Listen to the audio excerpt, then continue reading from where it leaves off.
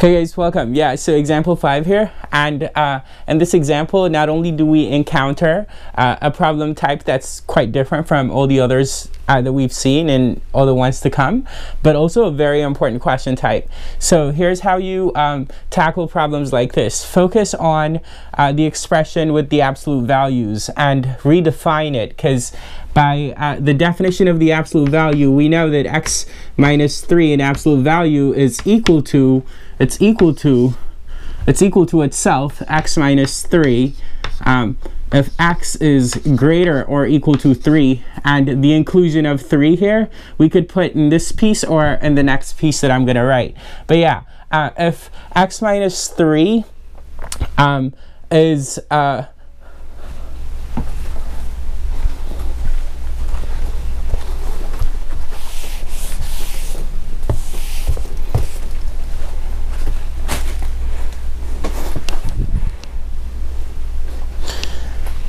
Hey y'all, welcome. Yeah, so in this example 5, we encounter a limit problem that's not just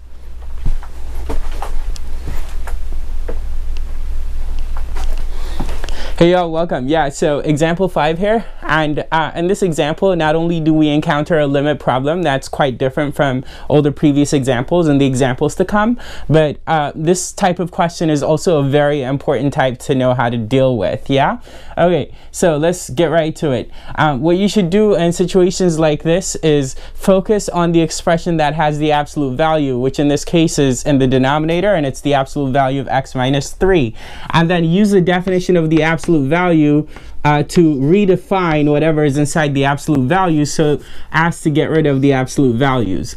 Well, we know that by the definition of the absolute value, that the absolute value of x minus 3 is equal to itself, x minus 3, when x is bigger or equal to 3.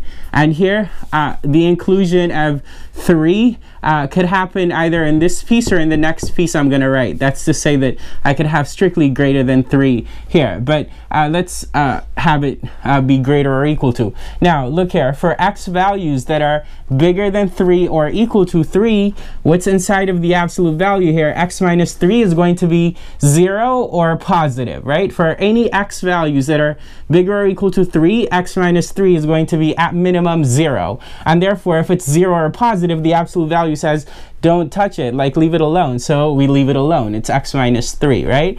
Whereas for x values less than 3, right? For x values less than 3, x minus 3 is equal to the negative of x minus 3, which is 3 minus x, right? 3 minus x, but perhaps 3 minus x is slightly better to recognize as negative x plus 3, right? Same as 3 minus x, and notice that negative x plus 3, which is 3 minus x, is equal to negative x minus 3, right?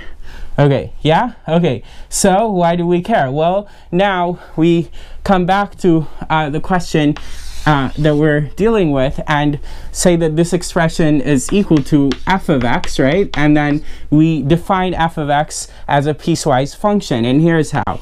We go, oh yeah, f of x is equal to, where is f going to break as a piecewise function? Well, in the same place that its denominator breaks, which is at 3, right? So we go, f of x is equal to, well, the numerator is unaffected by our absolute value definition here, right? So we go f of x is equal to x squared minus 9 over x minus 3 when x is bigger or equal to 3. Bigger than or equal to 3, right? All I did is get rid of the absolute values, used my definition here, and said, oh yeah, I could just replace the absolute value of x minus 3 with just x minus 3 for x is greater or equal to 3. And then we go, the second piece is going to be x squared minus 9 over negative x minus 3. Remember, I said here that negative the quantity x minus 3, which is what I have here, is the same as negative x plus 3, which is what this equals for x is less than 3, right? So we go, oh yeah, this is for x is less than 3. Now, in our very first example on these limits, right, we saw how useful difference of squares can be. And I don't just love difference of squares for no reason. It's so useful, right? And so we know by difference of squares that x squared minus 9, which is x squared minus 3 squared, is equal to x plus 3 times x minus 3. So you see what I'm saying is, if we use the fact that x squared minus 9 is equal to this product, then I could write this here as x minus 3 times x plus 3, wherein I see immediately that I can cancel this here and this here. So the whole top piece of f is just x plus 3. It's just x plus 3. So I could write that. And you're going to see that we're going to be able to similarly reduce the bottom piece. So it's x plus 3 up here, right? And what does the bottom piece turn into? Again, x squared minus 9 is x plus 3, x minus 3. So we cancel the x minus 3 here and that x minus 3. So what I'm going to get is x plus 3 in the numerator, right? X plus 3 in the numerator. And then in the denominator, since this will be gone, I'll have just a minus 1, right? Okay. And this might be like cumbersome way of writing minus x minus 3. So I'll write just minus x minus 3, right?